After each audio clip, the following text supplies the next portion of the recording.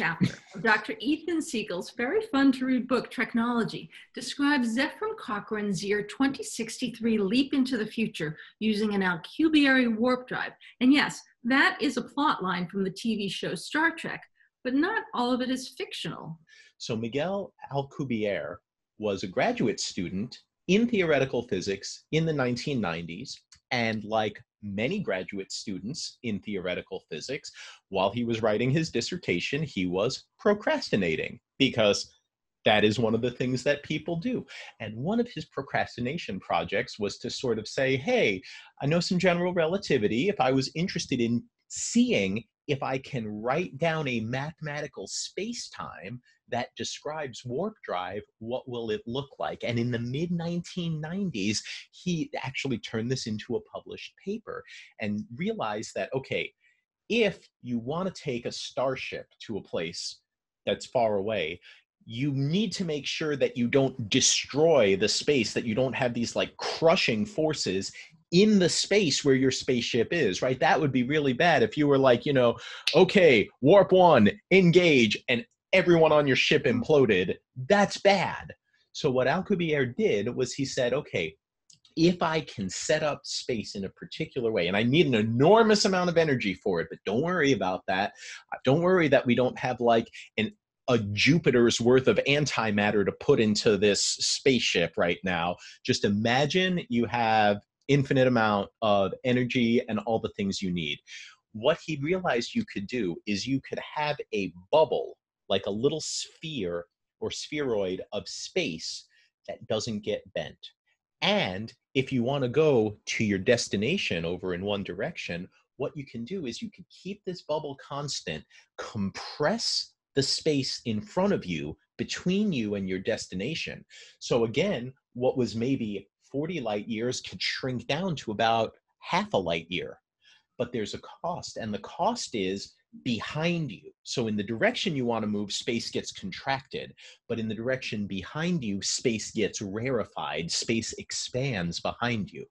So that's the cost. And he says, oh, well, you just make the bubble, you move in the direction you want to move, you get to your destination, you turn off your bubble. You got to make sure the bubble doesn't kill you when you turn it on and turn it off, but that's okay. We can do that. And then you want to come back and do the reverse thing. And this is great because it solves that earlier problem. If your journey takes 1 year, even though you're moving 40 light years, back on Earth, it also only takes 1 year. Because you are moving at warp speed, you're effectively moving through, you're covering a 40 light year distance in 6 months for both you and observers back at home. So that's a great solution. The problem is when you start asking, what do I need to turn this mathematical solution into a physical solution? Because just because you could write something down doesn't mean it's necessarily real. What Alcubierre's solution requires, if we want it to be physical, is that we not only need energy in the universe to pump into this, we need a form of anti-energy or negative energy. And that's not something that we know whether that exists or not. The reason is, I told you mass bends space in a certain way. If there were such a thing as anti-mass that would bend space like the opposite way, we don't know anything that can bend space the opposite way, but one possibility that's out there, and I love this possibility because it's very creative, is maybe because we've only measured gravity for normal matter, maybe antimatter anti-gravitates instead of regular gravitating.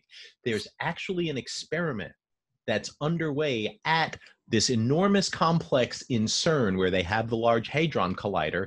They call it the antimatter factory because they produce more antimatter there than anywhere on Earth. They have taken antiprotons, the antimatter counterpart of protons, and they have taken positrons, which are the antimatter counterparts of electrons, and they've bound them together. And they've made anti-atoms, and they've contained these anti-atoms and measured their atomic spectra, which are the same as they are for normal atoms. And one of the things they're doing now is they haven't succeeded yet in making this measurement. They're trying to isolate these atoms, anti-atoms, so severely that they can have them at rest and then drop them and see in a gravitational field, just like normal matter, do they accelerate downward, or does normal matter go down and antimatter go up?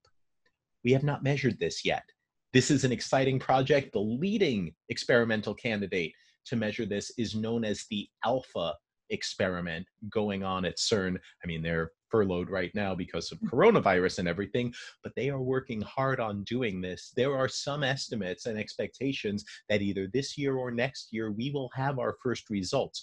Most people expect antimatter is going to gravitate just like normal matter does. And if it does, then that's probably not going to be how we achieve warp drive or an Alcubierre drive.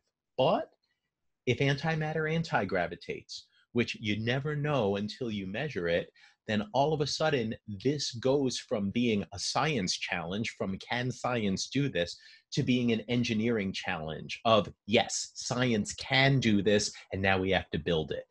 And that to me that's an incredible story. That's an incredible demonstration of the power of science and of theoretical imagining to say, like, you know, this thing, if we make this experimental measurement, if we go and do this thing and we get this result, then this sci-fi dream can become reality. Are those particles being manufactured or are they being discovered? Oh, so first they were discovered, now we can manufacture them. So they take, right, because at first we didn't know what was out there. When we started discovering antimatter particles for the first time, people didn't know what they were. When we predicted them mathematically in 1928 or so, a lot of people didn't think they were real. So first we discovered them, and now that we've manipulated matter well enough, we understand how to create them. Basically, if you take matter and you smash it together with more matter with enough energy, right? You've heard of Einstein's E equals mc squared. That means if you take enough energy, you can create mass that are brand new. You can create new masses, but the only way we know how to do it is you have to create an equal amount of matter and antimatter. So if I take 2 protons and I smash them together, which we do at CERN, then what I could get out is 3 protons and 1 antiproton. Same total number of protons, but I have 1 extra proton and 1 extra antiproton. Now I don't care what happens to these guys because you're boring normal matter. But this, the antiproton, so interesting. So we shunt it off to the side because it bends in a specific way. We slow it down, and then we take it with the electron's antimatter counterpart that we also create. We bind them together, and the ones that are neutral, we keep them, we slow them down, we confine them, and that's how we do our experiments. But it sounds like all of these models and theories that make up warp drive and faster than light travel, more than just fantasy, require particles that may not have yet been discovered, but you're telling me are just about to be discovered. Well, you know, that's the whole thing, is we only know what's out there in the universe up to where we've looked, right? We have this not only this cosmic frontier of where we've gone and where we're trying to get to, we have these scientific frontiers about what we know and where the limits of what's been tested and what our knowledge is. If you had gone back even just a few decades and say, like, oh, gravitational waves, we'll never detect those, but here we are detecting them because we came up with a clever experimental scheme to tease them out. You could have gone back 50 years and said, like, oh, the Higgs boson, like, yeah, that's a clever theory, but where's that ever going to show up? And now we've built the technology that it can show up.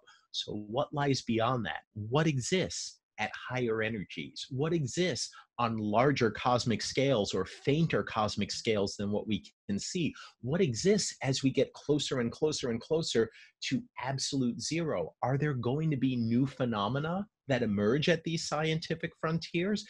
As we've looked, every time we've looked, we've revealed more and more about the fundamental laws of nature and the things that are possible. I personally think that the more we look and the more we invest into pushing those fundamental frontiers, the more we're going to learn about what's possible. And if you look, at what that has meant technologically, right? You can look at technologies we have today that were pipe dreams 50 or 100 years ago that are so ubiquitous now, we don't even think about them as being futuristic. When was the last time you walked into a grocery store or an airport, saw those automatic doors open and thought, I'm living in the future, right? We take them for granted now. You know, Alcubierre published his solution in 1994, and although most of us picture in 1996 James Cromwell in the role, it was all the way back in 1967 that Star Trek writer Gene Coons imagined the fictional Zefram Cochrane creating a functional mechanical version of what would eventually become this real life theory. Oh my God, Ethan, did we just prove that time travel exists? I wish we did. That sounds like a good argument too. Like maybe Alcubierre had the solution, maybe Zefram Cochrane figured it out, and maybe he sent it back to a science fiction writer in 1967 who did this. Now, in reality, of course, people have been imagining these things since long before Star Trek was a thing, since long before even Einstein came up with relativity. There were people in the 19th century playing with geometry, how you could fold space. There was a wonderful book called Flatland that was written in the 1880s that talked a lot about 2 dimensions to 3 dimensions versus 3 dimensions to 4 dimensions, traveling through space, being able to do things and access things that are not possible in our 3-dimensional world. So I would say this is really a testament to the power of human imagination and our capabilities of imagining worlds that never were, and imagining new laws of physics and of nature that may or may not ever pan out. What's remarkable is how kind to us nature has been, that we have this phenomenal theory of gravity, general relativity, that ties together matter and energy with space and time, and that so many things, if we can just provide the right conditions, so many things are actually possible. You know, in 1967, Star Trek writers placed humanity's jump to warp capacity and first Vulcan meet and greet in the year 2063, which is just 43 years away from the date this interview is recorded. So, Dr. Siegel, are we on schedule for that? You know, I want to be the optimist. And so I'll say, if nature is kind to us, right? And we have no idea what that looks like. If nature is kind to us, if antimatter does anti-gravitate, or if we can create the Alcubierre bubble and warp drive through, some form of anti-energy, some way of bending space in a negative way, maybe it is, maybe we are on schedule. What it's going to take, though, is I believe it's going to take a worldwide investment in creating and building these phenomenal technologies that may or may not be physically possible. If we wanted to build something like this realistically, it would cost, more money than even the richest mega billionaire on earth has in their entire fortune. This is going to require a civilization scale endeavor. And so I think a lot of it's going to depend on our will, right? Do we have the will to make this possible? I know Zefram Cochrane was just alone in his desert with a tin can and a bottle of whiskey, and he made it happen. Well, I think that's why people like Star Trek also. It's not just because of the technology, it's because the world is so so organized and so kind to each other, and all the worlds are pulling together in Star Trek. So I think that's part of the model that makes it so appealing. That was one of the things that drew me into it too, is not just like, I've always loved space and science and physics and astrophysics, and this was a passion of mine long before I was ever introduced to Star Trek. I was wondering about all of this stuff as an even small child, and I've never lost my wonder for it. But with Star Trek, it brought in this additional element of ethics and morality and kindness and goodness towards others and the betterment of the entire enterprise of civilization.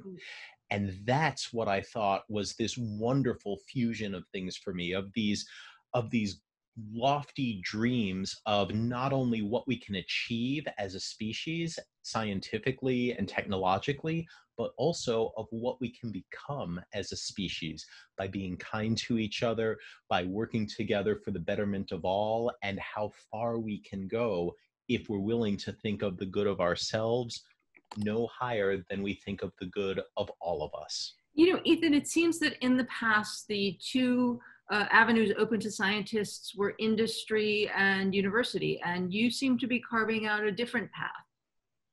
Oh yeah, I mean, it's funny you say that because I'm like, yeah, I did them both, and now I don't want to do either one. Like, I was a college professor for a number of years, and I did work in the private sector also for a number of years, but now I'm off. Now I'm off doing science communication and writing books and trying to basically be a translator for. I'm going to tell you how to go from like physics and astronomy into English, because I think that these are wondrous things that are happening in the universe, and everyone should know about them, whether you have a PhD in this specific field or not. The wonders and joys of the universe are for everyone, and I'm just happy for all the ways that I get to help bring those stories to the general public. But it seems also, especially when you live in a democracy, that people need to understand science, or we end up in trouble. I mean, I think we've gotten into trouble many times over very long periods of time, not just now, but, you know, you could argue especially now, but I'll say for all of history, where people are like, I think things should be this way, and I think things should be the other way. What science does is it gives you this broad knowledge set that everyone should be agreeing on, that there are some things that are objectively true about reality, and we will make better decisions, more informed decisions, and we will be better prepared to be compassionate towards one another when we all accept those scientific facts about reality. And if I can help make that possible, if I could help just push the ball forward a little more in that direction, I'm more than happy to do it. I think that's an unequivocal good. Dr. Siegel, we are out of time. Thank you so much for visiting with us. Thank you for making it such a pleasure. I really enjoyed my time here, and thanks for a wonderful conversation. Dr. Siegel's other book that we didn't even get to scratch the surface of is called Beyond the Galaxy: How Humanity Looked Beyond Our Milky Way and Discovered the Entire Universe. It's 388 pages and about the entire universe, so you're going to have to come back and talk to us again. No problem.